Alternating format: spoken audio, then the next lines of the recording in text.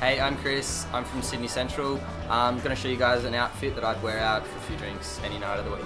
First up, we'll start off with Vanishing Elephant printed shirt. Short sleeve, button up, can't go wrong. Next up, we'll go with nice deep burgundy pair of chinos.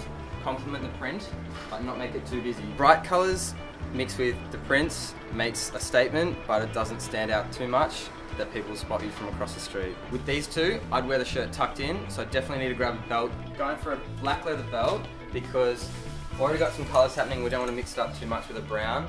Black goes nicely with the red and the printed shirt.